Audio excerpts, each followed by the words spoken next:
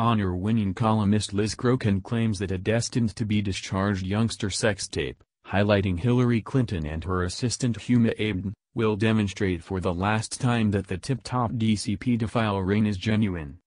Referring to an article from Newsweek about a Russian web troll who asserted to have worked for a publicity organization that delivered a phony Clinton sex tape that was intended to be discharged amid the 2016 decision with a specific end goal to enable Donald Trump, Crokin demanded that a genuine Clinton sex tape does exist and that the Newsweek article was only a push to condition individuals to reject it as phony once it is discharged.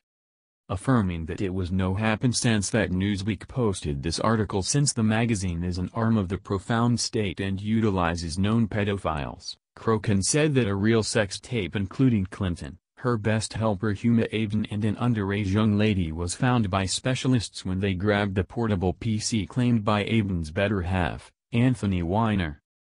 Crokin asserted that there were such huge numbers of recordings highlighting abnormal state political figures doing shocking things to youngsters found on Weiner's tablet that when night officers watched them, it influenced developed men to cry.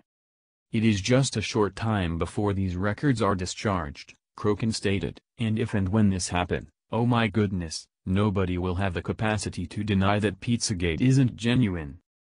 No one will have the capacity to preclude that the preferences from securing the Clintons and John Podesta and numerous government officials and numerous individuals from Congress are associated with the sinister assault and torment of children.